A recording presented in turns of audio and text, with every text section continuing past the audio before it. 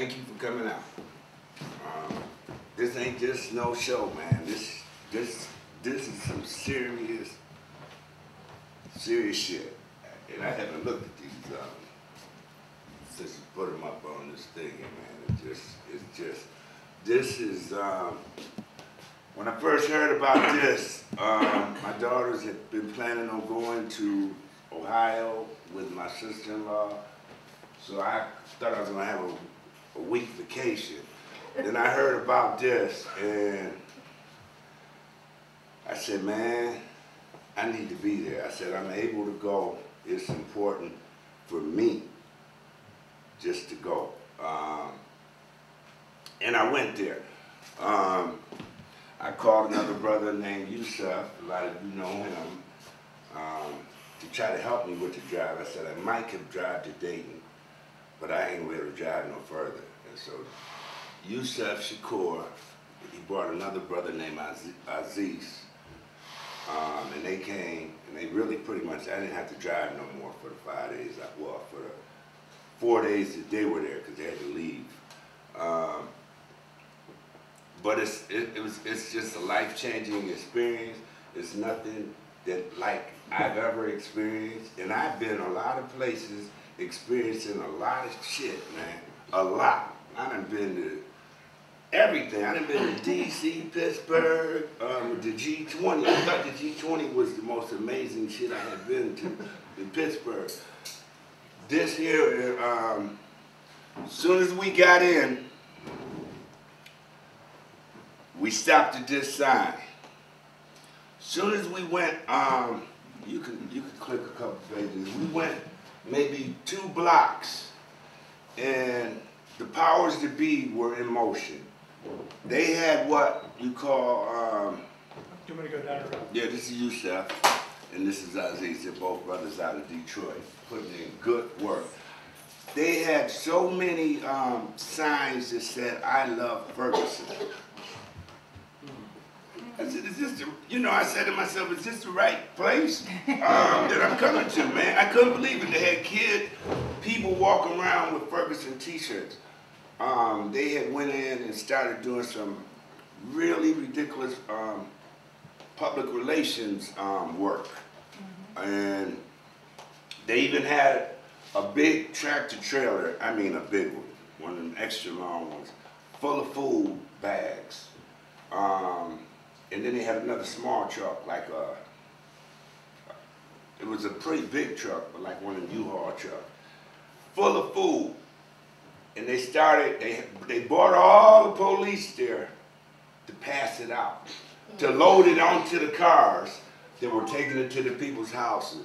You couldn't get these bags unless you were in the house. So this was a way of the police getting good public relations, just putting some hands-on work in, trying to help the people. It was all a facade. Because the young people there did not care about that. They marched right past them. They were marching a long way, all the way around to the big street. When they started that, the young people just started walking back and forth to them, chanting at the police, not going for the nonsense.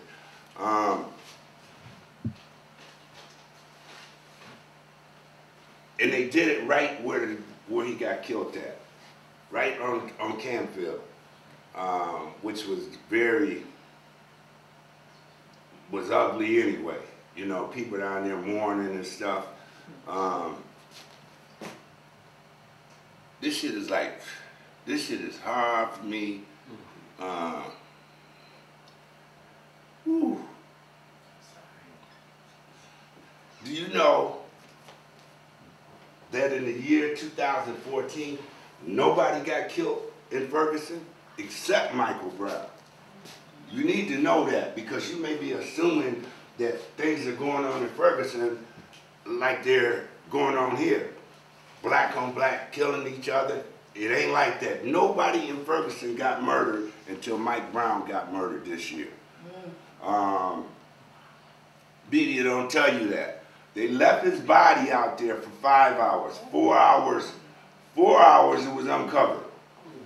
4 hours it was uncovered. And the only reason they covered it up to 5th hour is because his mother finally came. She didn't get to about 4 hours, 4 hours.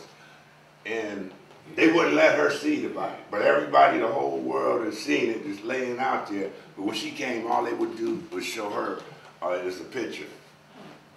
No ambulance ever came. Nobody ever tried to perform anything. I can't believe he wasn't immediately arrested. Immediately.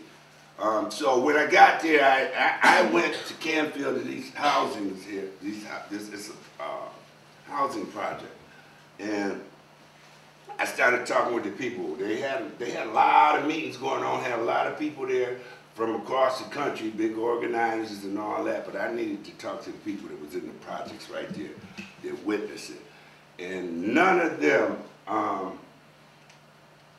is going for anything.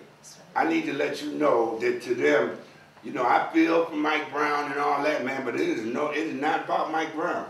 It's bigger than Mike Brown. Enough was really, really enough. And I'm gonna tell you something else, which is a really big thing. Some of us are understanding. Do you know they don't even have a crack problem in Ferguson? Wow. I'm telling you what I know. From talking to the hustlers. That's who I talk to, the real people. Yeah, they got a little heroin problem and weed. They don't even have a crack problem. That tells you there's not even a lot of crime, because a lot of our crime comes from the crack. So Ferguson ain't like what you might have thought it was like. It's always shoot-ups. Why it's a big deal now, this police killer. People are moving out of St. Louis to Ferguson to a safe place. But like if we happen to start moving out to Hilton right now, it's going to be a problem if too many of us move out there. And we're going to get profiled and all this, and to the point it's going to be enough is enough. They had a lot of big names come for the funeral. At the funeral, I couldn't believe how many people was there. Snoop Dogg and all of them made these appearances. Jesse Jackson. And the list goes on. But down here on Canfield, this is Canfield, and this is the housing project. It's all black, but it's not all black. There's like about 3 white families that live there. But it's all young. I don't know if I met anybody that lived in that project's my age. If they would just stand there checking on their sons and daughters.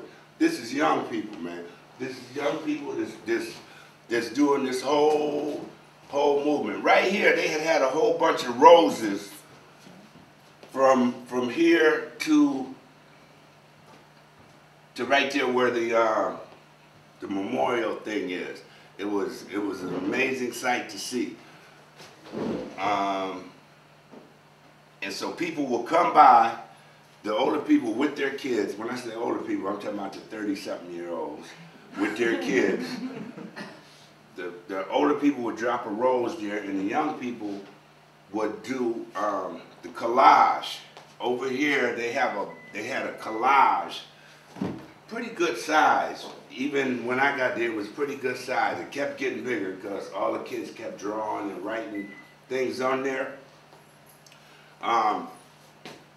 But out of all the stuff that they wrote on there, there was one thing that just tore me up when I seen it. It was just the best sign I've seen the whole time I was there. And when we click to that, I'll show that to you. Yeah, this is right there. They also had a more right here. That became really that was the collage how it started. It expanded all the way back to the building, and quite a ways this way and quite a ways that way. You could click. I'm going to show them right there. Right there, and right there, that said it all. That said it all for me. I don't know, when I looked at it, it just like tore me up, and all the little news reporters that came through there, I said, man, I need to get a picture of this here. And quite a few of them did, but that said it all, man. That's how the people were feeling. You had some good talkers, and I don't mean to step on nobody's toes here, man, but the people that live here, they really ain't trying to hear nothing from them organizations. People my age, and the ministers. They ain't trying to hear nothing from them, man, because it was like 3 of them. You could count them. There was 3 of them that was on the ground with them. On the ground. And they respected them because there was a church there, I forgot, on Mark Street, St. Mark's Church. They did it all, man. They set up first aid, food, the Maylocks for the tear gas and all that. They had it all there for them. And they had the mass and all that. I just want to tell you, these people, man, is so determined. The first, you know, it was only looting one night. It was only, they broke the windows one night. And believe me, they needed to do everything they needed to do. I applaud them for that. And when they did that, when they broke the windows and stuff, I swear to God, from here to the end of the parking lot, the police was lined up sitting there. Sitting there. And so they got the masks on to protect from the tear gas a little bit, so they said they're just gonna sit there. So one person tried it. So, oh, y'all ain't gonna do nothing? So we went and just raising hell. Some people just breaking windows, some people grabbed some hair products. Just upset, just enraged. And they did that, and they only did that one night. But just in case they was tear gassing them, these dudes adapted. I have so much admiration for them. Do you know the second night that they was throwing that tear gas at them, they had got online from these dudes from Al Jazeera somewhere and watched. And the second night, when they was throwing that tear gas at them, they was counting. They had told them how many counts to do, 1, 2, 3, and they was picking it up, giving it back to them. Giving it back to them. And one day, they had adapted. You know, we are a strong, strong people, man. We adapt to any situation. Because there's a lot of, I hate this to be about a black and white thing, man, but it is a black thing here, man. We adopted some serious shit. A lot of people couldn't adapt to that slavery shit. We was out there singing in the fields. Singing. That's how much we adopted. And so we adopted to this, man. And they is not giving up. You ain't hearing nothing on the news, but I'm in contact with several of these people. At least about 5 of them on the regular. But I met a lot of them, but it's 5 of them. She's one of them.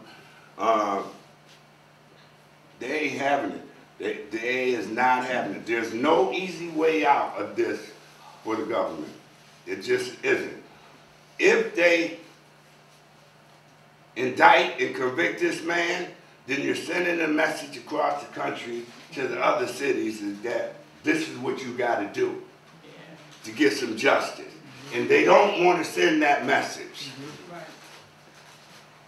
If they don't, it's going to be some shit, man. It's going to be some shit, man. I'm sorry. It's going to be some shit, and they know it. That's why they came with this whole extension, thinking we just need more time. Time is not going to erase this shit. Time is not going to erase. They cold-blooded killed him, man. They got the audio where there was like several shots, 4 or 5 shots, and then he took about a 5-second break.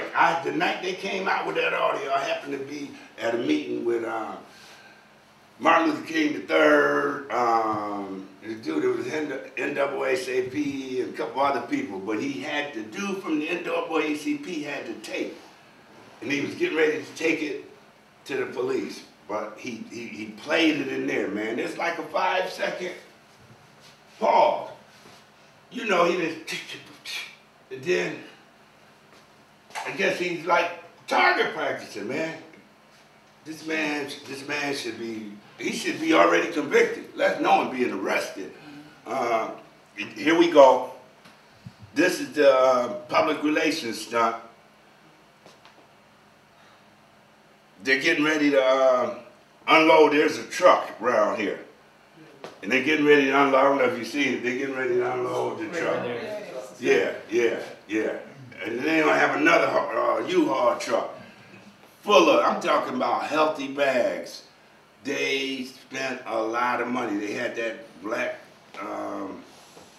guy, highway patrol guy coming. Public or nothing, that was nothing but another public relations stunt, man. When people asked him serious questions, because I was standing up on the avenue in front, they marching right when they giving out that food. Yeah, they ain't trying to do nothing. Oh, let me get back to the dudes, all those superstars that was coming. Half of them that never even went on Campfield. They went to the funeral, they never even came, and the funeral was in St. Louis. It wasn't even in Ferguson, so they didn't even touch base on Ferguson. Alziri, what's his name? Jaziri Z? Jaziri X. Yeah. He was there all a lot from day one. We ran into him. The dude Common, some dude named Banner. What's his name? David Banner. Yeah, I don't know these dudes, but. He's a rapper. But, yeah, and the dude from The Great Debaters. If you ever seen The Great Debaters, he also played in the Tuskegee Airmen. But he was the dude in The Great Debaters that he was behind Denzel. To me, he was the lead actor in there. Even though Denzel was in there, he was the lead actor. And he got slapped by the girl. In the end, he just was running it. He was there on the ground with no cameras was around, and when he was talking to the people, all of those ones I just mentioned, when they was talking to the people, they wasn't talking no kumbaya shit. They was not talking no kumbaya shit. They said, this one can't go. This one, we can't let this one go. This shit is bigger than Occupy, man. This shit is bigger than Occupy. These people, these young people, they are amazing. They are amazing, and regardless. Now, they got another group of young people. They actually have about 3 or 4 different groups that always be together. They got what they call the First Amendment encampment. Then they changed their name to the Lost Voices. There's a couple girls started that. But then there's about 8 or 9 other guys that showed up and have been there after that.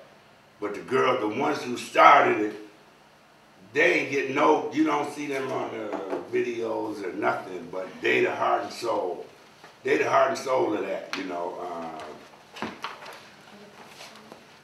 There was a brother named Realo there. He's the hustler. He's the one who broke it down to me that they don't even have a crack problem. He said that normally hustlers don't care nothing about this political stuff. They're focused on one thing, money. The hustlers was out there. The hustlers was out there saying enough is enough. You know, in fact, the one dude, Realo, on the day of the funeral, I seen this dude named Chris Hayes. He's from one of the MSNBC. And he's like interviewing this older dude from St. Louis, and I told him, I said, yo, man, why don't you talk to somebody from Ferguson? Talk to somebody from Ferguson, one of these young people that's been out here, and he actually did. He actually was talking, he started interviewing him. This was, I'd never seen military the size of what they had there, except for in Pittsburgh. In Pittsburgh, it was really out of control. Even more so than that. But that was mostly, they didn't throw tear gas like that, not like they did in Ferguson. I'll be honest here with you, man. A lot of us have been put some work in, man, and I respect and love all of y'all for that.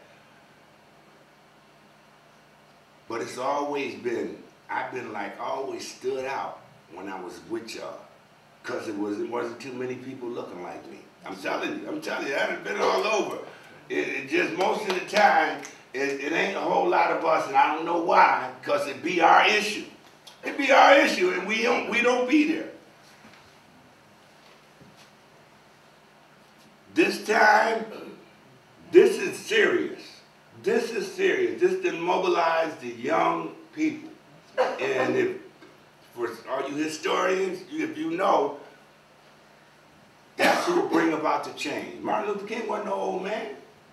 When he started doing what he started doing, Malcolm X wasn't no old man when he started doing what he was doing. And the little young boy, the Black Panthers, they really was young. They really was young. 19, 20, 21. One of them was 17. We have to just really, man, get behind this, because this is it. Because there's no sweet end to this. You're going to get a lot of propaganda. Like, I went to this thing last night, and the one good thing I got out of that is the guy said is, we're called protesters, and the people that support Darren Wilson is supporters. You know, this is how they changed the dialogue. It had nothing to do with that man. They had a lie out about a store. Police didn't know nothing about no store. He got something happened in the store. It was strictly from him telling him to get out the street. And dude is like saying that he ain't got nothing better to do in his mind. Saying that, and this police thinking that you got the audacity to question my orders. And he did what he did. He came from a police department where the whole police department, I'd never even heard of that before, but it was actually the whole police department that he was at before that got eliminated. That's how bad, that's where he's coming from. The police department had got, yeah.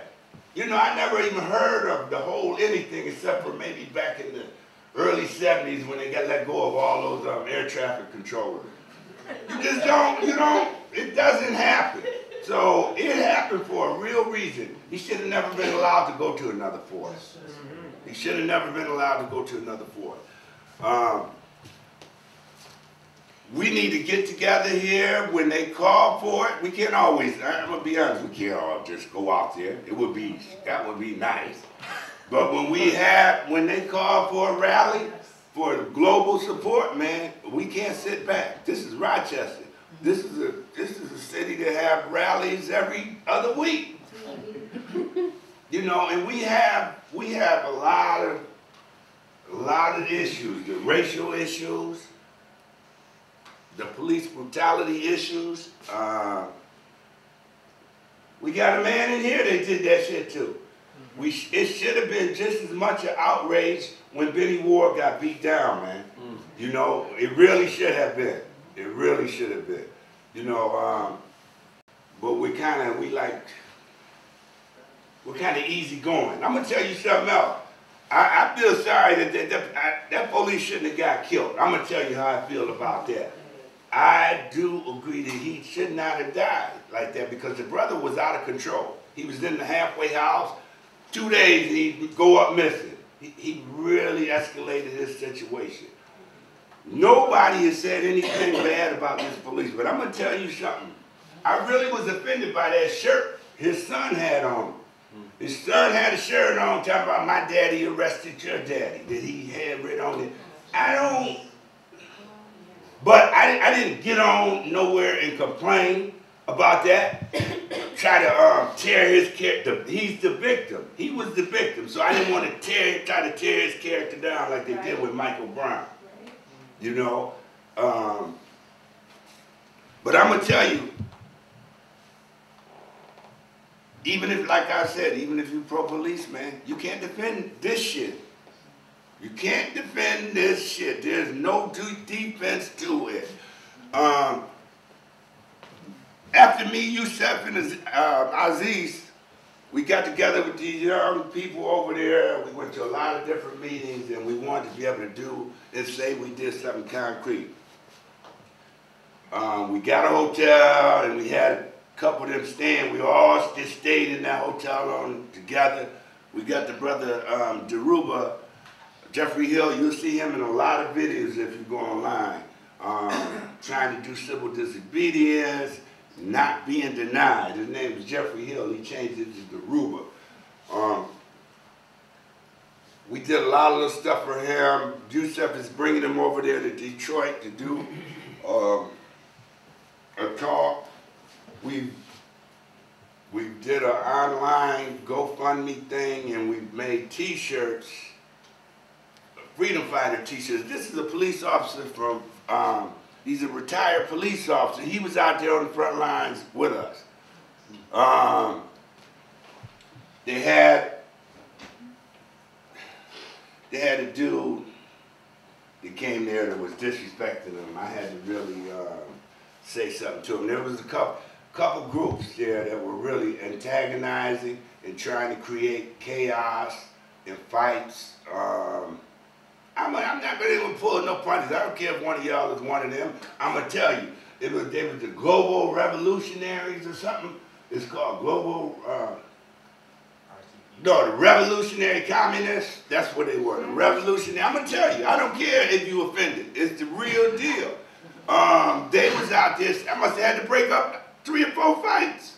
By myself, I had to break 3 or 4 fights. And I can't imagine what else they did. You know, so that means it was infiltration. Same thing they did with Occupy. Same thing they did with Occupy. But the people recognized it, and we kind of like made them back up that night, because it had got to a point, man, people were just getting ready to lose it, and the cameras is waiting.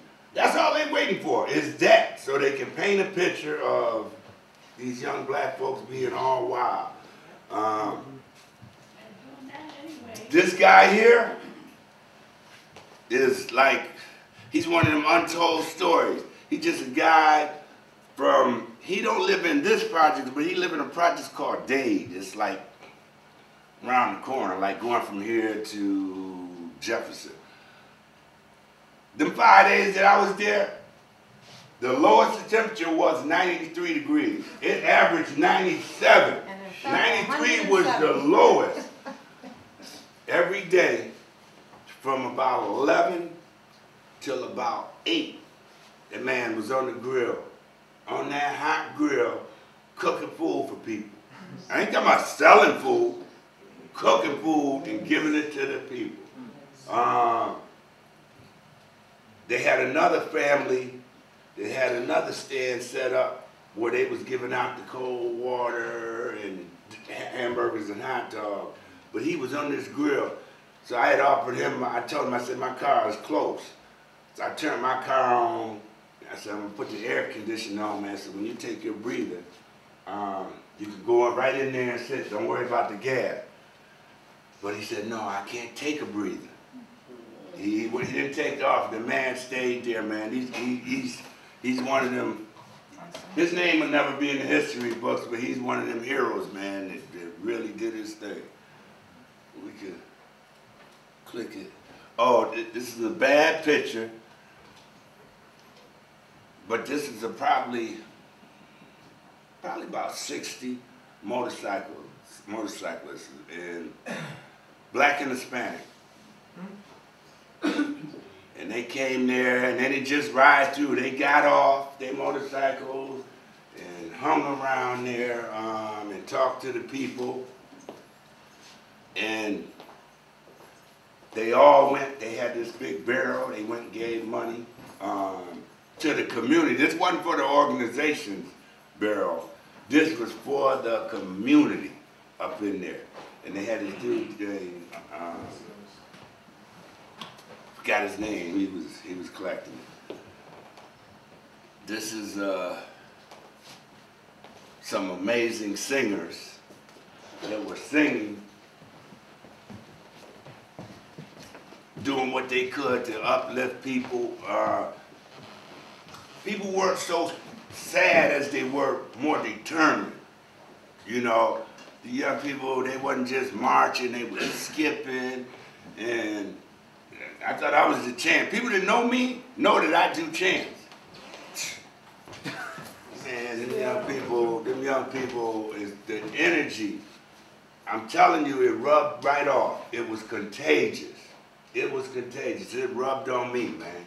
It rubbed on me. I can't get to go back. We contemplating, me and this group called Black is contemplating getting back there.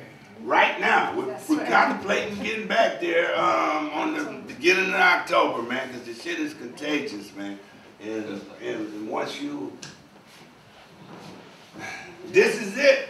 This is it. It's a win-win for us because it's a lose-lose for the government. There's no good way out of this for them. They're either going to empower the rest of the country or empower the rest of the country.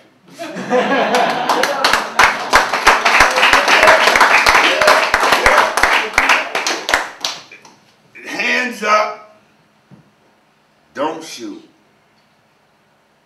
This shit here, I could go on just running off of my mouth. I missed a couple pictures here that I wanted to show you, man. Do you want me to go back? No, just go ahead through them.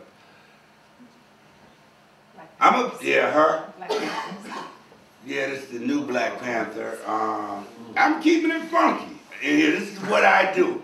I keep it real. I don't respect them.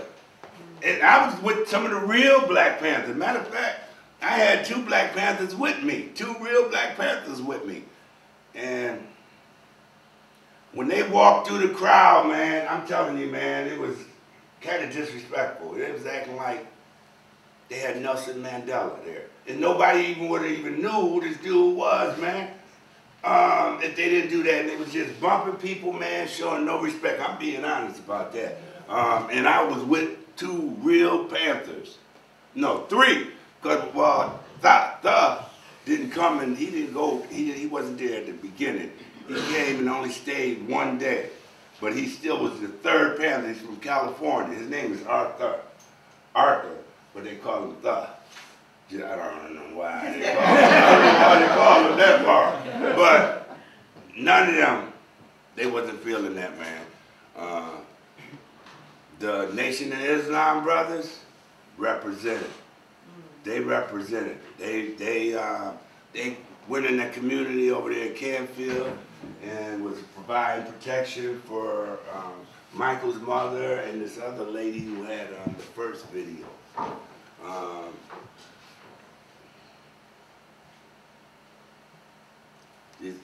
This brother here, he had got beat down before I got there. His shirt means exactly what it said. He survived the Ferguson riots because he got kind of beat up, you know, but he was in good spirits. This is at the funeral here. I didn't go inside the funeral. They had a big church over here. You could go over here and watch it on the screen. I didn't even go inside. That's David Banner, the dude David Banner. But he was there, but he was in Canfield too.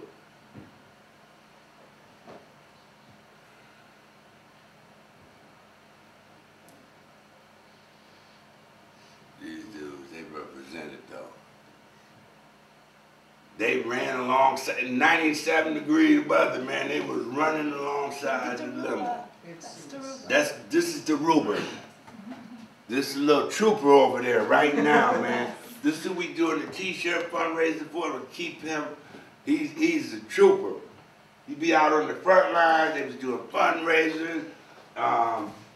He don't let them talk that kumbaya stuff at those meetings or nothing, man.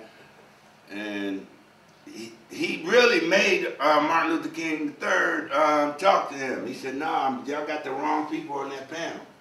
Because they had a panel up there, and they had no young people up there. Nobody really from Ferguson, except for the dude who was the head of NAACP that really wasn't representing them.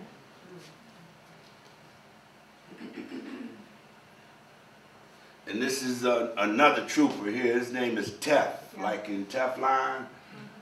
Just call him Sept. He's a rapper. Him and he had did a fundraiser that we went to. When we went to the courthouse, he was the spokesperson. Because we went to the courthouse, to the federal courthouse, and they stopped us at the steps. All the police lined up there, so we just did some chants.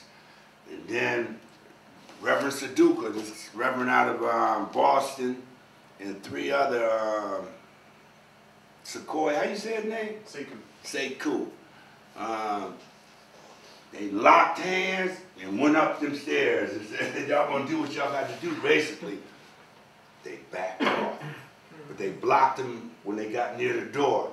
They waited about 5 more minutes, locked hands, and went on in. They had been given the order that to fake a move, but under no circumstances do anything, because when they first went up the first step of flight of stairs here, there actually was about 8 of them, and one of the young brothers, the police had like put his hands on him, and he flung his arm off of him. In my experience, you going down.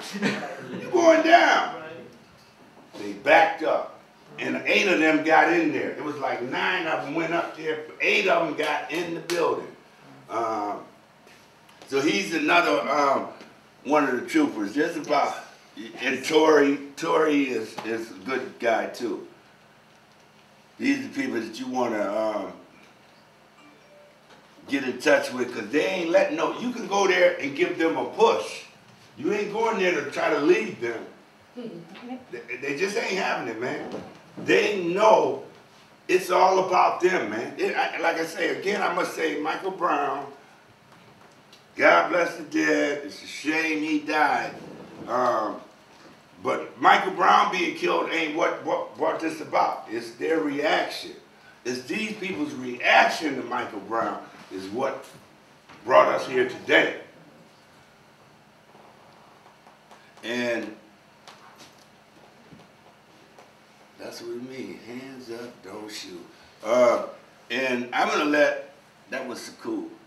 I'm gonna let somebody else, there's somebody else in this building that also went to Ferguson. They went, like 2 days after I got back, I get a call from somebody saying, Ricardo, where you at? I'm home, in my bed. Where I'm at? Oh, you ain't here no more? No. It was her, but she was trying to find me, you know. But I was just happy to hear that she was there, man. And without further ado, here she is.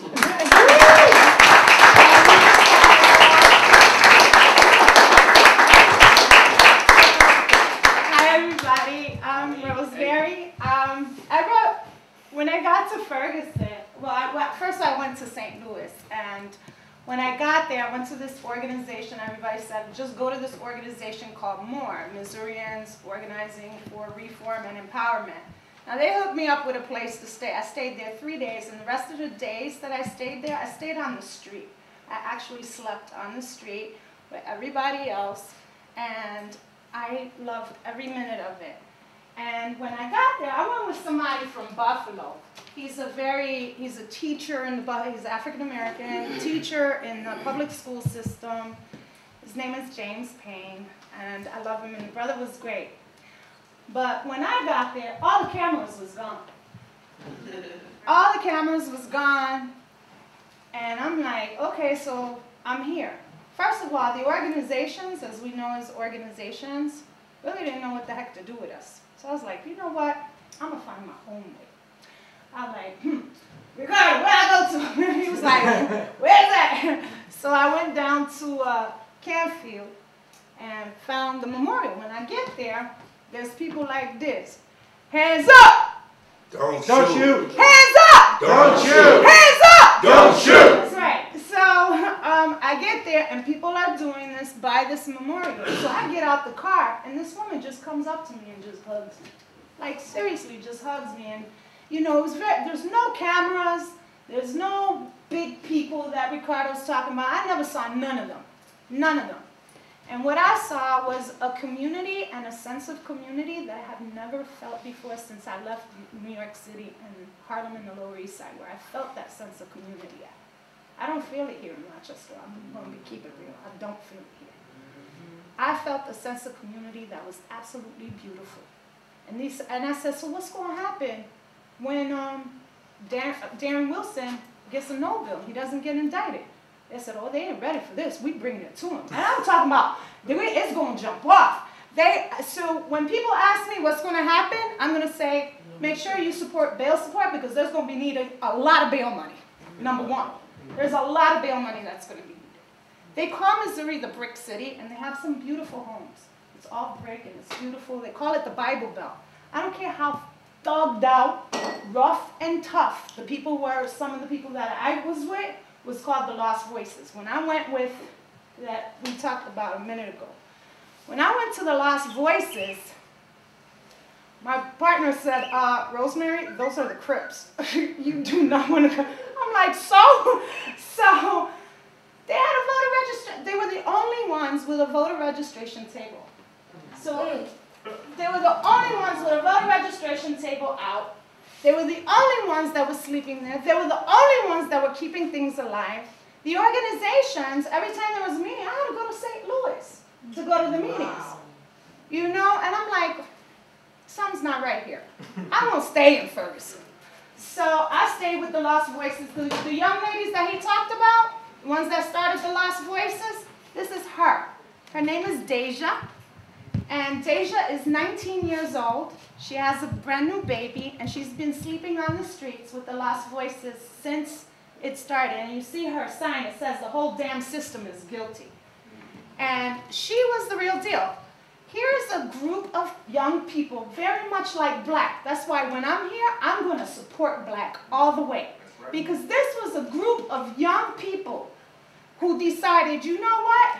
We're going to do this because it's the right thing to do. Not because they have zero trust in established organizations. I don't care if you were the unions, how many people, you know, they kept coming to them, y'all need to be trained, and you need this, and you need to do it this way, and you need demands, and you need tactics, and you need strategy, and you need. Yeah. And they're looking at them like, motherfucker, if you don't get out my face. Seriously, like, please, you not here. You don't live it. You don't live here. So I decided to stay with them. And I swear to God, I love them so much, they totally loved me. They did not love my partner at all. It was like, who is that bougie dude that you are with? He has got to go. I love you, James. I hope you never see this film. But for real, they tattooed up. And here's what I got to say. Movements are made because of crisis. And they come out of crisis. Any change that we do comes out of crisis. And the crazy, I'm just going to pass these around. I want to show you one more. These are kinds of like the things that they did. They did a sketch, you know, a thing. I mean, it's Mike Brown's face. These kids are incredibly creative. This is the kid I want you to look at and remember his face. He's got tattoos all over. He is thugged out. He is from the street, and he ain't going to pull no punches. His name is Dante. And Dante is the truth.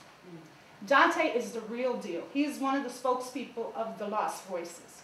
Here is a group of kids who decided, let's get together. They kept on kind of like bumping in. Let me tell you the story of Lost Voices. They kept on bumping into each other at the marches. There's one of them, his name is Low-Key. Don't ask me why they call him whatever they call him. He explained it to me, but I ain't going to tell y'all. Anyway.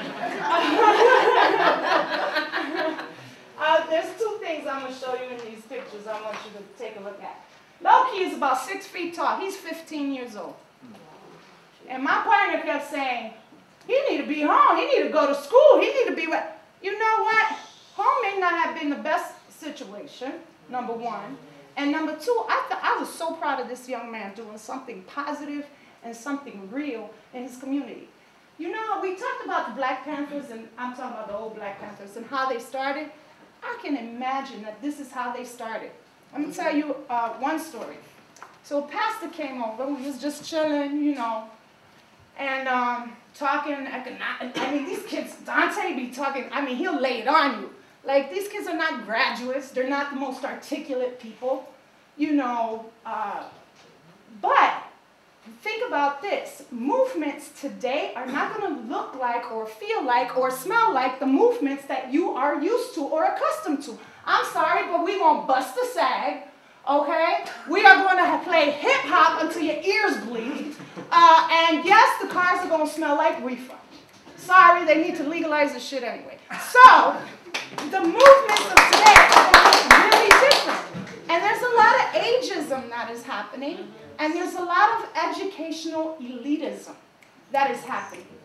That means, and I'm not just talking about white to black, I'm talking about black people going, what happened to the Malcolm X's of the world? And the, you know, articulate, ta-ta-ta-ta-ta-ta. These, you know, I'm not going to follow these youth.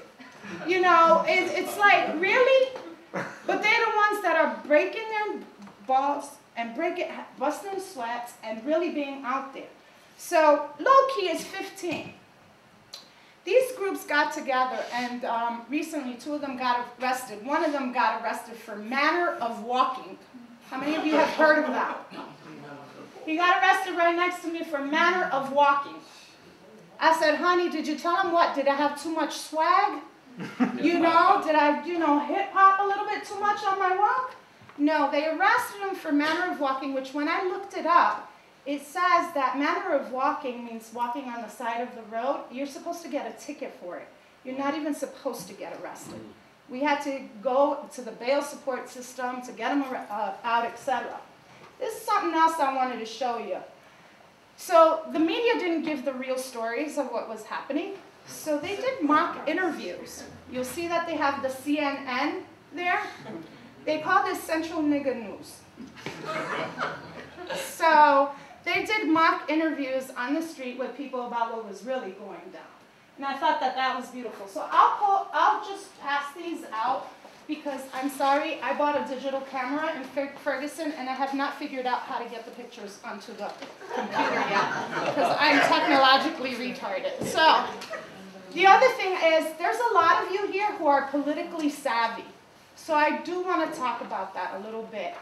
I think, Ricardo, you covered the real deal of what was happening. Let me tell you what's happening now. So Bob McCullough is the investigator for this. He is the person that is going to be the prosecutor. He is the actual prosecutor. That's okay. So what has happened is that people in Ferguson know that he is completely biased about the situation. His family's been cops. One of his grandfathers, somebody in his family was killed on the streets. So he completely has a lot of bias, and the community has no faith in him coming back and actually prosecuting Darren Wilson. So we held a press conference in St. Louis, of course, in Clayton. And one of the things that happened was they did what I consider now a Cuomo. Governor Nixon did what I consider now a Cuomo. So he was a sneaky son of a something, right? I hope this really doesn't go public. So one of the things that he did was he had the authority to actually remove Bob McCullough from being the prosecutor and actually appoint a special prosecutor, an independent special prosecutor to the case. He rescinded his authority to do that, which left all of the organizations kind of scattered going, well, who the hell is the target and who has the power to remove this man at this point? So everybody's in a tizzy over that, and right now, what the original plan is in terms of the convergence that's happening in Missouri in October was that they were supposed to be coming out, the jury was supposed to decide in mid-October if they were going to come back and actually prosecute Darren Wilson or not. That has been moved by a judge to January. So we will not even know if they're going to prosecute Darren Wilson until January. And that came in an email to me today, which I had someone send to to an organization called Black. So back to the Lost Voices. Here was a group of kids who very easily could be on the corner selling some dope or doing some incredibly bad things. When we took them to get to the lawyers, you know what they asked me to do? To pull over and stop and take him to the Board of Education because they want Loki to actually get his GED. This is a group supporting themselves. So they went and pre-registered that boy to get his GED. Back to, I don't think I finished the story about the lady, the pastor that brought this book. She was like, you know, we don't know our own culture. We don't know our own history. We need to teach our children our own history. We are inventors. We are, you know, we've got so much to us, right? And we don't teach our kids that. So she brought this book called I Am More Than a Slave that she had written. So the kids, now this is no cameras, no organizations around, decided, you know what, let's call a youth meeting. And I saw parents bringing little kids, and they sat on a blanket in the middle of the parking lot where they had all their tents and stuff. And they read to them, I am a slave. Does that remind you of the old Black Panthers? Does that remind, like I could see these young kids. Now, I want to do a little comparison because we mentioned Occupy. Occupy was predominantly a white movement. And there's a difference here. There's a big difference here. Occupy, established organizations, and people very much in this room, including myself, were like, well, we got to support it because something needs to happen, something needs to be done, you know, so on and so forth. And we went and we supported them, whether in Zuccotti Park or here in Rochester, and we were like, here, some money, do what you got to do, so on. These young men, on the other hand, people are not trusting them. People have no faith in them. So they're like, oh, baby, what you need, a blanket? What you need, some food? Give us some money. We can figure out what it is that we need. We can figure it out. They have set themselves on their own in a very instinctive way. They have set themselves roles. They have a mediator. Boy, these kids are doing restorative practices and don't even know it, right? They have a mediator. They have a PR person. They have 2 spokespeople. They have a secretary. They have an actual structure. They figure out in terms of decision making, it's through consensus, but it also can be done through majority rule, depending on what, you know, how many of them are around. It could be like, hey, you're in charge, we are trusting our group of people to do this. So one day, they had me go and make 500 flyers for something they called Shut It Down Night. They were going to call it, you know, a national night out. They was like, yo, Rocky, you from New York, and we got this dude from D.C. Why don't we have a New York and D.C. tent? Now, nobody else is around. All of these organizers that you're talking about are gone. All of the organizations, never really saw them there. So I was like, okay. So I went and made 500 copies. Boy, I wish I actually supervised organizers. I wish I had organizers like them. In about 3 or 4 hours, they were done. I mean, it's pouring sweat, because 97 feels like 105. Pouring sweat. They had given every last one of those flyers out. Every last one of those flyers out. So that night, every night, they march at 7 p.m. down West Florissant, which is the big main road after Canfield, etc. So we did that night. That night, we locked down West Florissant. We joined up our hands, and we didn't let any traffic through. Here's the crazy part. As people were passing by, people were very supportive, always honking their horns. I would see mothers and the kids, like 6, 7 years old, coming back from school with their hands up in the cars. So people know what is going on, but they're keeping it alive within their communities with no media, no nothing. They're keeping it alive. There's this sense of community. There are people who are come by, take those kids' clothes, wash them, fold them. There's this lady that comes by, like your unsung hero. She's like the grandmother of the group. She comes by every night. They got some food laid out. They got what they need.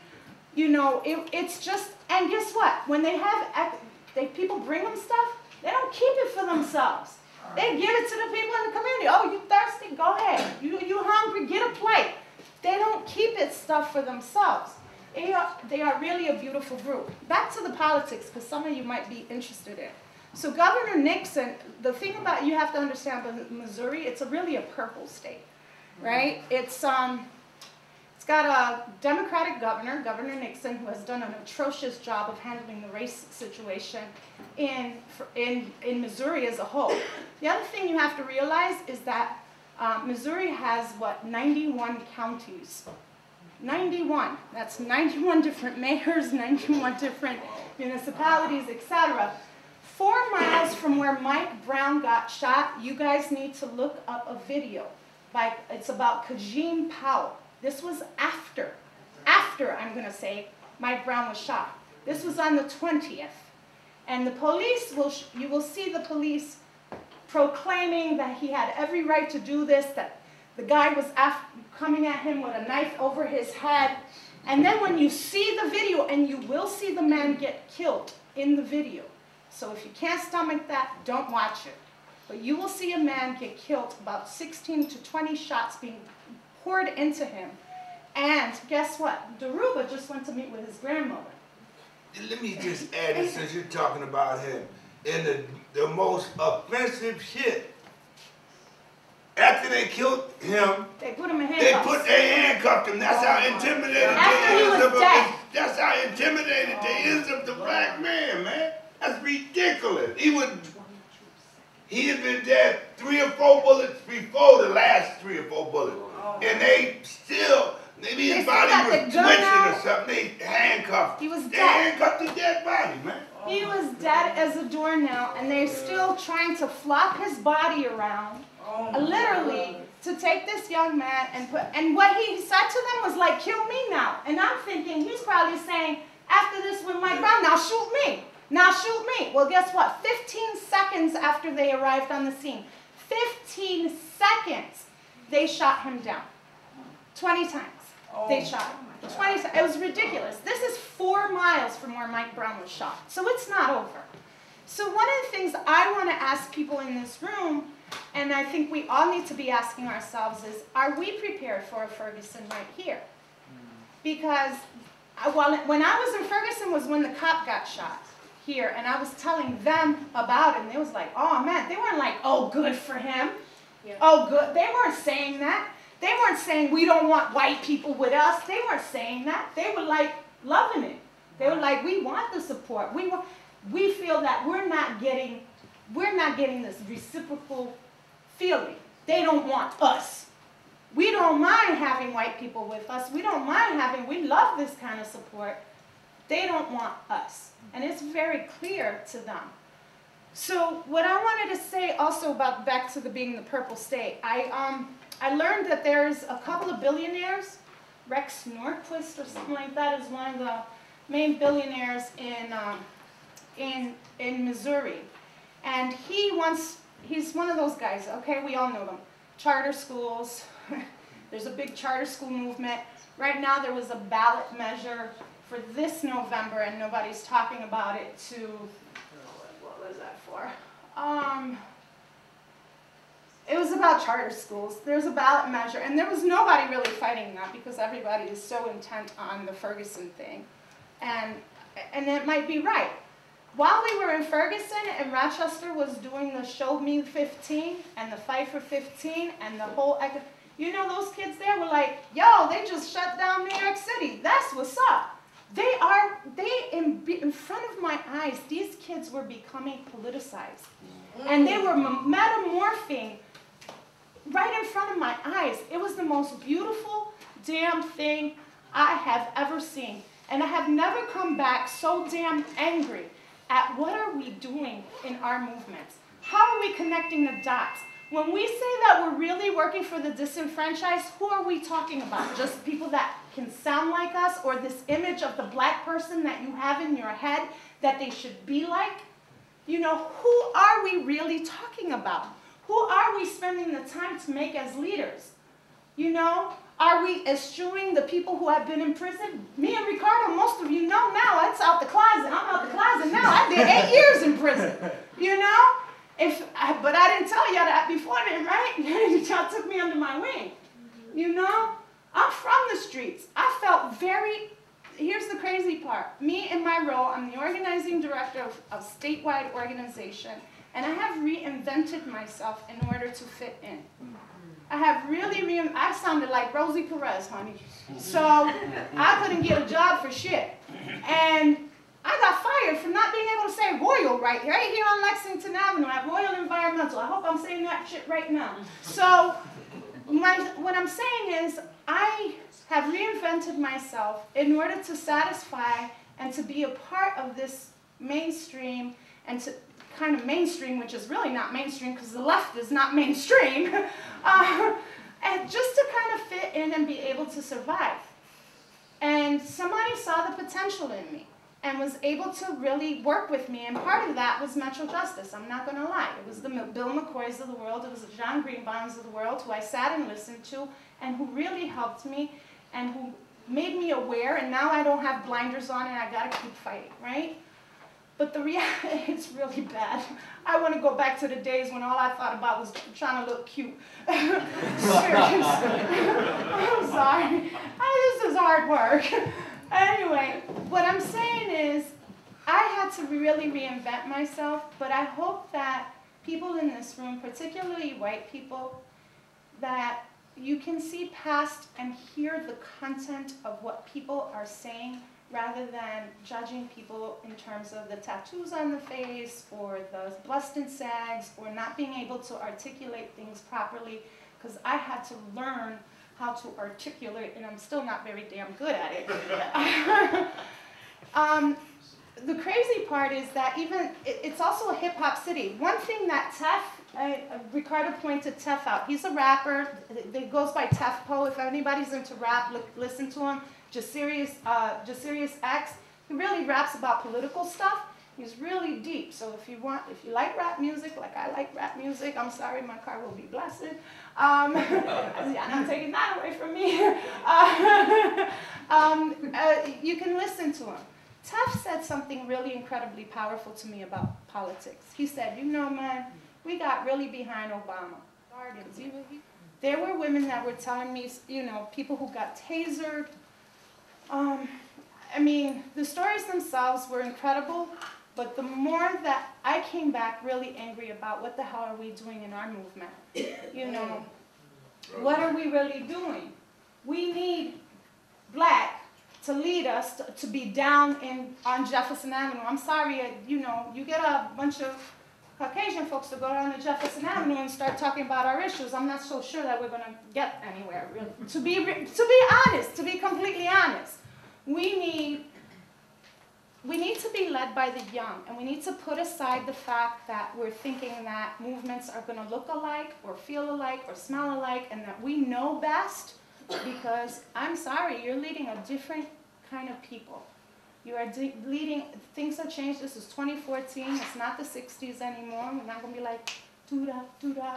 Sorry, we're going to be like, bam, bam, right? So that's one part of it. The other part of it is the Senate. So the legislature there is controlled by the Republicans, although it's a purple state. And I met two senators. One senator was fantastic. Her name is Maria Chappelle. Even though I don't agree with her on education issues, that reminds me of Lovely, right? Like, I love Lovely. I don't always agree with her on her education stances. So, same thing there. And there's something that I realize. When it comes to education, people are desperate. I don't know how many of you read the book, Savage Inequalities. Most of that book was written about Missouri. And when I talked there and I listened to people there, I can tell you that it is incredibly true. If you haven't read that book, you guys got to read that damn book, Savage Inequalities. I mean, it is really good. Jonathan Kozol wrote that book, and it is true. Kids there do not have the things that they need. There was a kid whose father was a teacher, and she had gone to another county. Last two more things, I'm sorry, because I'm going on and on. So they have put to death 10 people within the last 9 months. It's a capital punishment state. The last person that got put to death was this last Wednesday. His name was Ringo. He was also an African-American man who was convicted. Now the difference is he was guilty. He killed 2 women in Columbia County. It is but he was convicted by an all-white jury and an all-white judge in an all-white county where the KKK is actually active. It is, and I'm not talking about active that they march in your damn parade. So Missouri is one of the last states. Secondly, there was a victory while I was down there. Everybody had damn bench warrants. And I'm talking about the political director of SEIU had a damn bench warrant. So, the reason is because they are breaking the backs of the poor, and particularly in the African American communities, by these tickets that they're giving. So we got them red light cameras that, and I don't see them in Pittsfield, and I'm like, oh shit, I'm safe out here. I could drive them, when I get to Pittsburgh and wherever I got to go to one of the other, I could drive anywhere I want to. But in the city, I'm like, oh God, I don't want another $50 ticket. I better not pass that line, right? Well, they're doing the same thing in these counties, particularly in Ferguson and other communities. They are breaking the backs of people. And when you go to court, if you don't have that $50, guess what? You either go to jail, something happens. So you have to have a minimum of $50. The tickets can go as high as $1,500 for families who don't have nothing.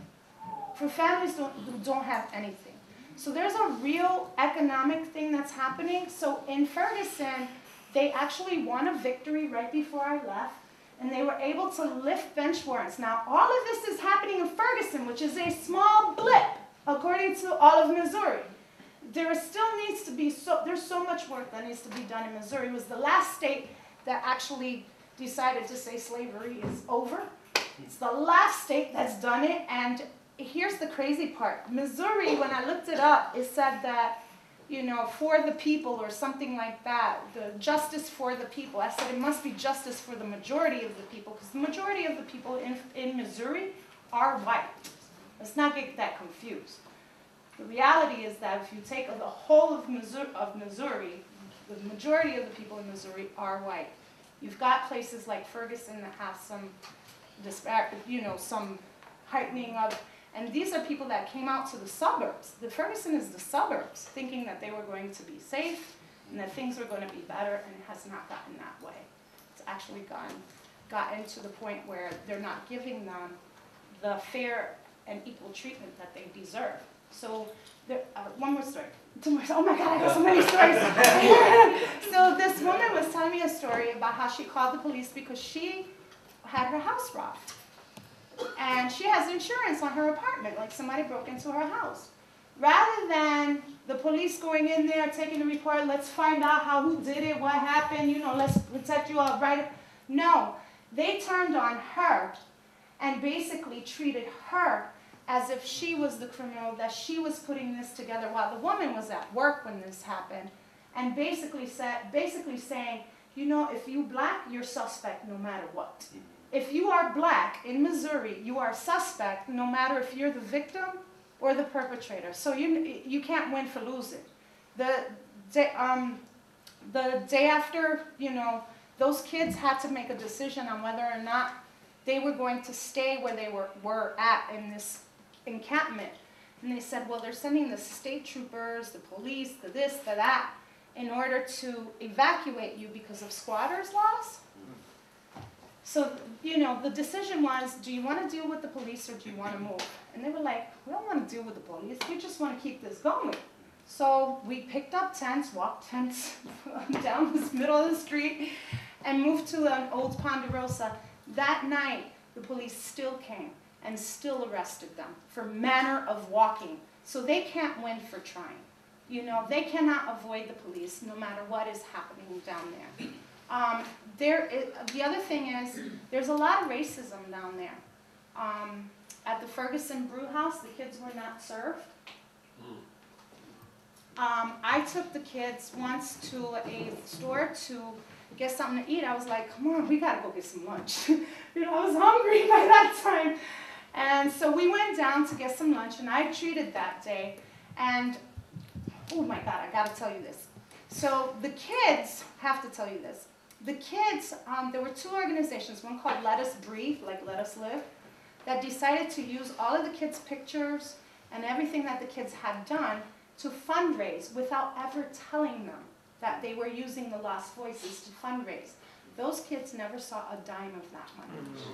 Never saw. There was $20,000 raised by one organization and $9,000 raised by another. Those kids are smart. So they called, and they let me in because I became the first Puerto Rican member of Lost Voices official. Official. And they, you know, and when everybody was gone, because I spent time with them, I was not trying to add to their confusion of telling, I know strategy, come on, I train on that these days, and tactics, and this, and what you gotta do. I wasn't going there with that attitude. I really wasn't. They needed to do this themselves. And so the kid says at the store, he's like, you talking about that 60-something, that's a little too much. Can you tell me the price for each thing? So he took out his phone and the calculator, and the man said no. And he's like, but it's my this is Dante, I love him. It's like, yo, that's my constitutional right. You gotta tell me what I'm paying for. And he's like, well, the white lady's paying for it. And he was like, you need to tell me exactly how much it is. He said, I'll tell you what, you guys need to leave and I'll serve the white lady. I ain't never been called white lady before in my life. But I swear to God, I was like, we got a little too ghetto with them and let them have it, but we left. So I will not say the things that I said there. But don't do that. Do not do that. And Ferguson Brewhouse did the same thing the next day. When they found out that it was the Lost Voices, they brought them lunch. Those kids made them take it back. They made them take it back because the kids tweeted about it. They tweeted about it. They came in, you know, with their, you know, Lost Voices stuff. They do the little bandanas, etc. That one day, one of the kids, about a 12-year-old, stole the phone from one of the Lost Voices. No, you know, kids are kids. They gonna hustle. I was a kid, I would have stolen half of y'all wallets already, right? When I was a kid, right? So he stole their phone. Now I got scared this time because I seen all of them put on their bandanas, their hoodies, and jump into this car like they was gonna do something. And I was like, oh my God, they're gonna kill this kid for stealing the phone. And they found the kid. And I was like, oh my God, oh my God, oh my God. They talked to him. They was like, yo, you just like me. I get it where you're coming from. You trying to hustle the way I hustle, but you're taking from the wrong one. You're taking from me because I'm out here fighting for you. Now the little kid wants to get all up in arms. At that point, he's like, man, I'm going to call my people. They're going to shoot things up. And he's like, so you want to shoot me now for stealing my phone? You want to shoot me for stealing my phone? Like he was talking a lot of sense to him. So I said, well, what if you hadn't gotten that phone back? He said, I just wouldn't have gotten that phone back.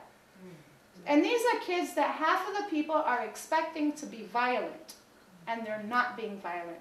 They're supporting education, they're supporting their community, and their community is supporting them. So hands up! Don't shoot! Okay.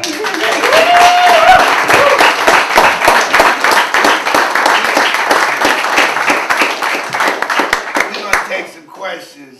But I just want you to know what I said was not personal. It wasn't my own opinion. When I talked about the ministers and telling you don't get offended, because there's a minister that came there from North Carolina. It's North Carolina or South Carolina. I can't think of his name right now.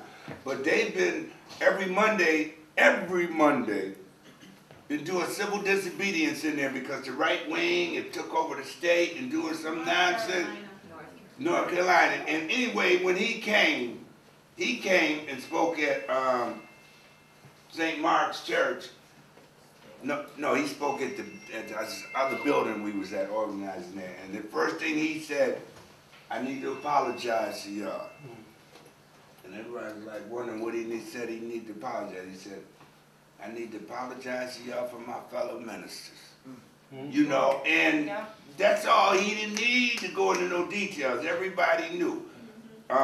Just like everybody know here,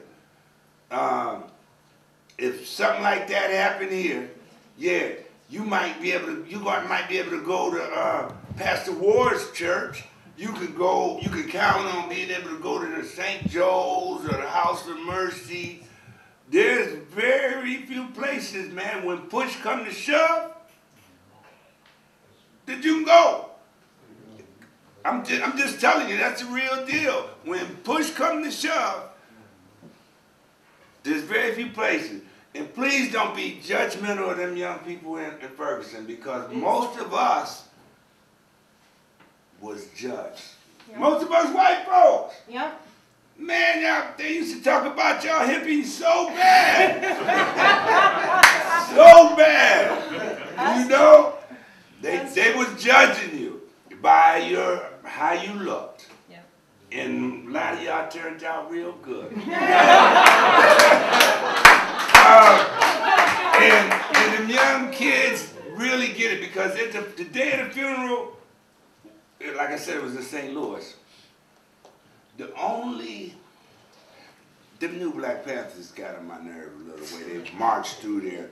But the only other incident of unrest this is when Jesse Jackson was in his limo in the line, and they stopped, and he had a nerve to have his window down for a couple minutes. They ate him up. The crowd. So what?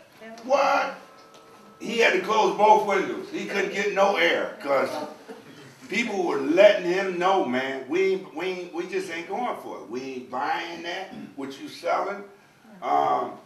And before you ask the question, I'm going to tell you, like, and I got this from you, Sept. As a white person, what can I do? Yusef said this, so I'm not letting you know that I'm copying what he said, because it's the truth. He said, you got that white privilege?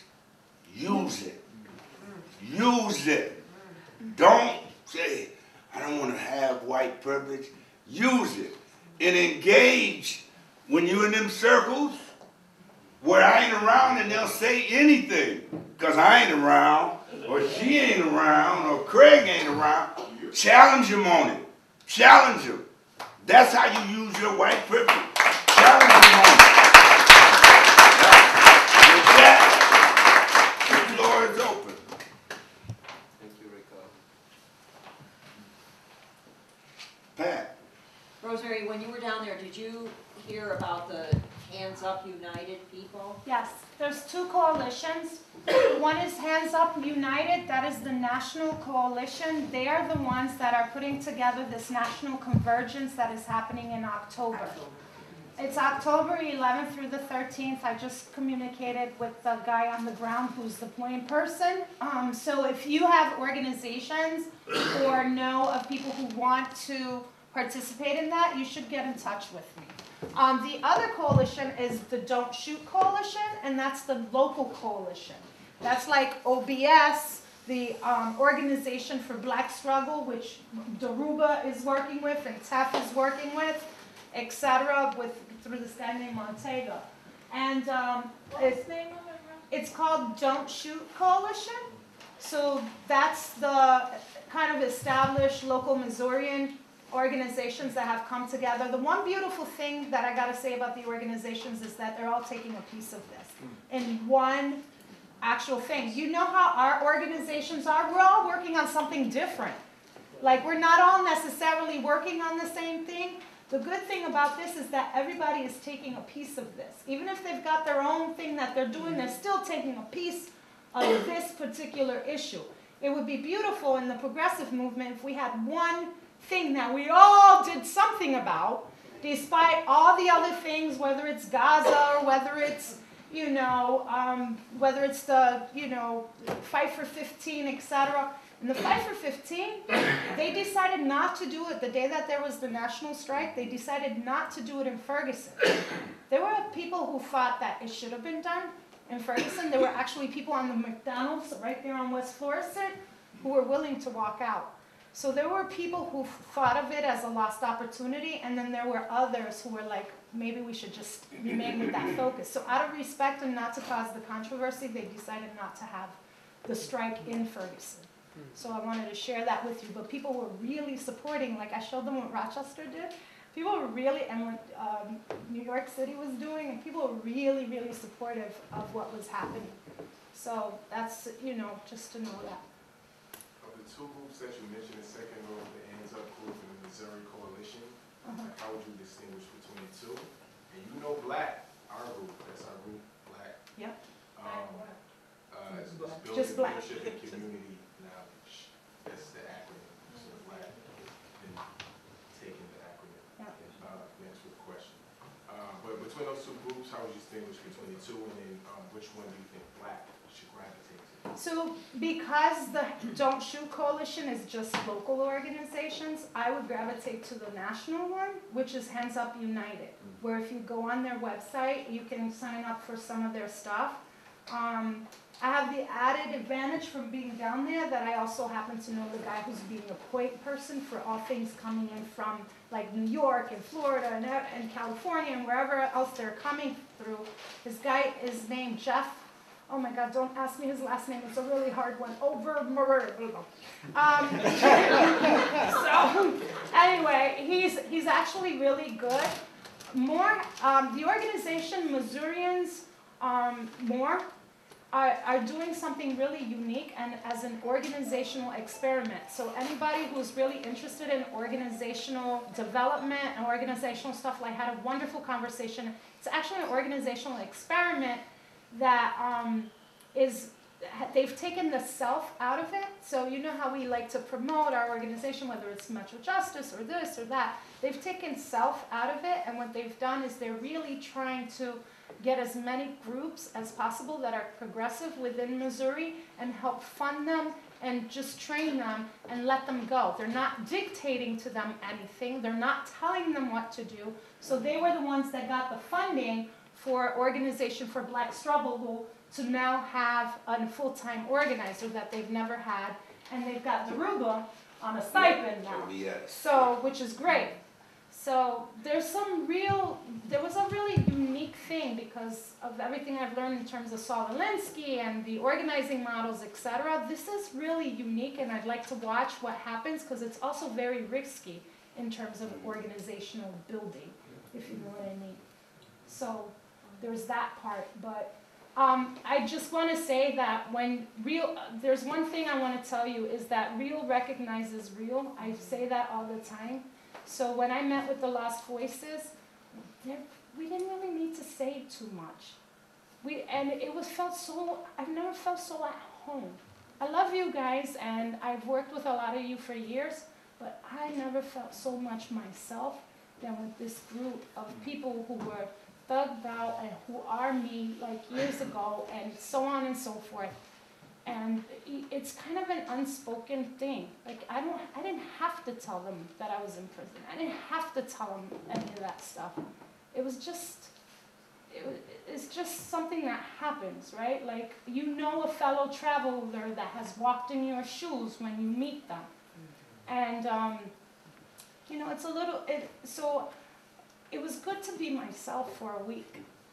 But it was also really hard to come back here and say, what are we doing with our movements? Who are we organizing, and how are we building the bridges, and how are we discovering the leadership?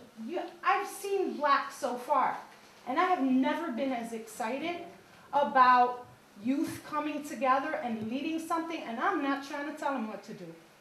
They got these ladies right here, they know what they do.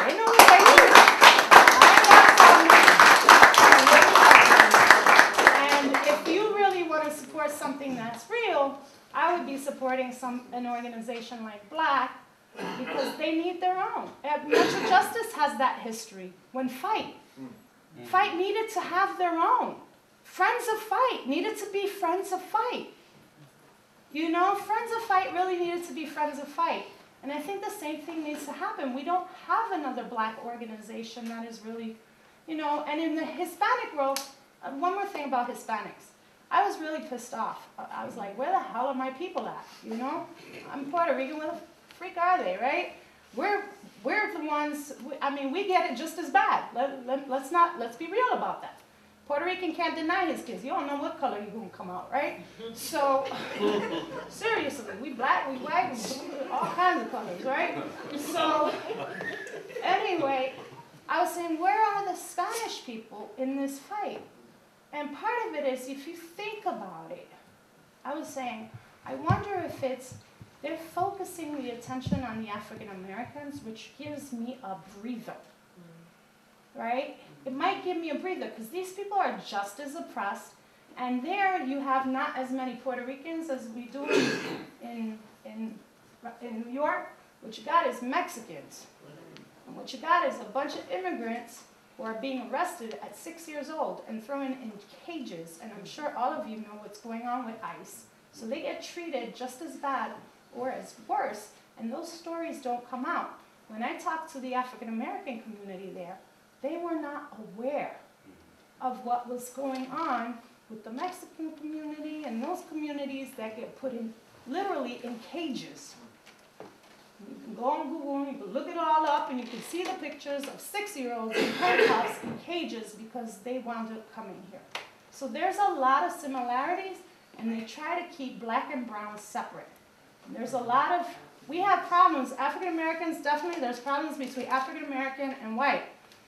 But there are also interracial dynamics between, I mean, I'm Puerto Rican, and I remember growing up, couldn't stand Dominicans. I'm like, what the fuck is that about? You know, it was ingrained in, oh, you don't like Dominicans, and Dominicans don't like Puerto Ricans, and, you know, there's this whole interracial stuff, and people of color have got to understand that we're people of color. And sometimes the white man sits back, I'm not talking about these white people, I'm talking about the white man sits back and watches us destroy ourselves and just comes in and takes over. Right? And it's ridiculous. It's ridiculous. We are the majority. We should be running shit. You know? So, that's it. So, I mean, I'm probably gonna go to you and Ricardo and ask for like contacts and stuff about Ferguson later, but for the sake of like the room and knowing that Hands Up United is calling people down there, if Black goes down there, and we probably have limited time, probably have like 2 days, 3 days max, since all of this stuff with the prosecutor is kind of being pushed aside and this rally is still happening, do you think Black should make an effort to link up with that organization and be at the rally? Yes. Or is that possibly losing a day of being with Lost Voices or OBS? Actually, what they're saying is we can meet up either in Ferguson, so they're actually coordinating it, because being a day with Lost Voices or OBS, etc., isn't what, this is there's going to be like 10,000 people down there. You're going to have 10,000 people. Hopefully that is the aim, to get at least that many people down there and really converge. So it's going to be kind of a movement of coming in, supporting, and being with as many people who are like-minded from across the country as possible, and allowing ourselves to be led by the people who are on the ground. So all I can tell you is I sent you guys the email. I don't think I sent you guys the follow-up of what they're saying, but I didn't know who to get it to. Somebody sent it to, so on and so forth. So I can keep you in the loop, and like I said, I would be happy to put you in touch with Jeff or someone on the ground so you can talk directly to him. I'm sorry. And I have no doubt she knows what she's talking about, but I just know that from my experience there, the Don't Shoot and the OBS groups were always had their meetings right there, like right around the corner from where he got shot at St. Mark's Church. And some of the other meetings always occurred like in St. Louis. You know, for me that took a little bit of their credibility. OBS was right there, working with Daruba, and Tef, and Tori, and David, trying to get them something that they can grab on, a stipend, you know, they're doing the work anyway, but they need to live. DeRuba needed someplace for his dog. He got a pit bull with some puppies, and he's standing in the storefront, man, with somebody, sharing that with somebody. You know, he needed to upgrade his situation. People were offering him space, but there ain't nobody want to, no, you can't bring them dogs. And so, by him getting a stipend, that's able for him to not just fight for the people, to enhance his situation, man. And I could see something concrete there. I could see where my money is going. That's why me and you, Sept, we got the t-shirt thing going. And we was like working with them, we could see where it's going. I'm like them. I don't have that much faith in them. The bigger it gets, them organizations, I just don't know how much money is going to trickle down right there in the community, where it needs the people who sparked this. Because like I said, once again, man, it wasn't Michael Brown. It was them people's reaction to Michael Brown that sparked it. And I want to, some of you came in late and didn't see the thing that stood out the most for me. On the collage, it was just a little word some little kid wrote, help. I need us to not lose focus, because the youth here in Rochester they haven't written that sign, but goddamn, man, they need some help here, man. They need some help here, man. The youth here, man. Don't be judgmental of them, man. They in survival mode. Same thing, I'm telling you, I went to prison. I was a good dude before I went to prison. Some of you, a couple of y'all probably didn't know that. I've been to prison. But when I got in there, man, I had to go to survival mode. And I had to be that MF. Yeah, you know, started a fight in the cafeteria the first day. I waited till the guard got near so that he's going to be able to break it up, and I ain't going to be able to, seriously, because I'm scared to death. I'm scared to death. And so I hit the dude, he called me country. That's all he had said. If you ain't from New York City, you consider it country. And so, in the mess hall, I took the metal tray, I waited till the guard was close enough that I'm gonna look good, because I hit the dude, bam! And the police said, break it up. And I was, okay. But I had adjusted. I had adjusted to do what I needed to do. And that's what these kids out here is doing, man. It's hell out here. And just trying to say, oh, you just got to keep going the straight path. That's not getting it. Kids is dying out here, man. So they're adjusting to survive. And then we're making judgments on them, man. They're saying, what they really are saying is just like that little sign that we have, man. They're saying help, man. We need to try to help our youth here, man.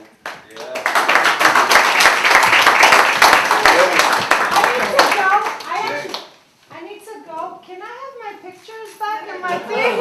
I need to go, and I want to share these in Syracuse, because nobody from Syracuse went. So thank you so much. Thank you, Rosemary. I gotta get my grandkids. I'm sorry, Ricardo.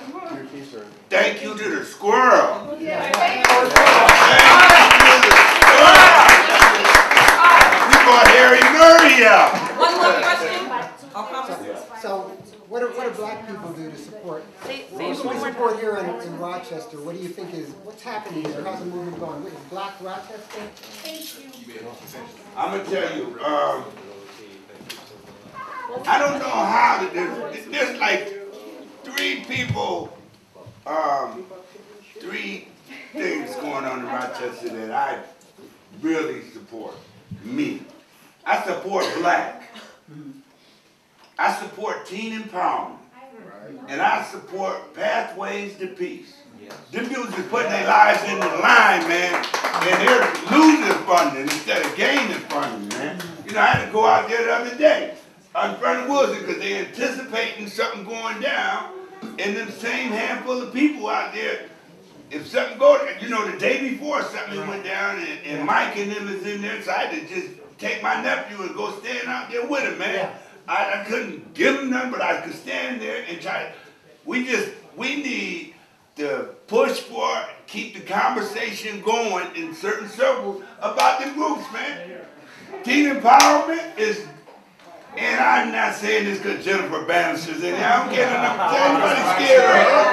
Ain't nobody scared of her. Scared nothing about her. And then you got to do Derek Coley around here. That puts in good work. These are the people, man. You ain't got to look far, man. And everybody else, some people got to continue to do what they, because there's a lot of different fronts. People got to fight the education front. People got to fight, here I go again, I'm stepping on some toes. They got to fight against this bullshit going on in Israel. All this shit, man. The fracking, all of that. So I ain't telling you to step on your fronts because everybody's got a role.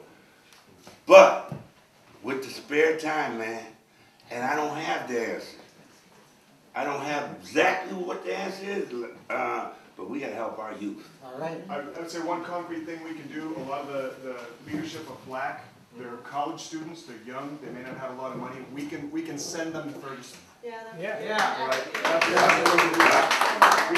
We can raise money to get them to Ferguson and get them back so that they can take up their role here. So if you're interested in that, see me, find me somehow, because I'm going to do that on Facebook. I'm going to circulate the word. Anybody wants to give $25, $50, $100, we can send them there at no cost to them.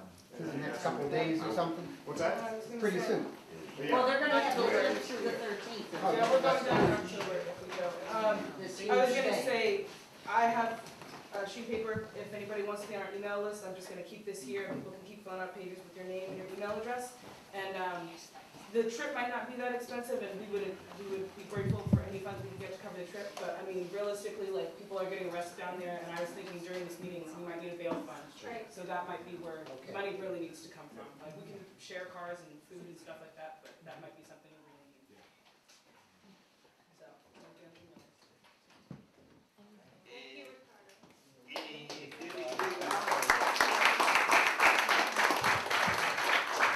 I talked a lot of black stuff tonight, but I'm not anti-white people.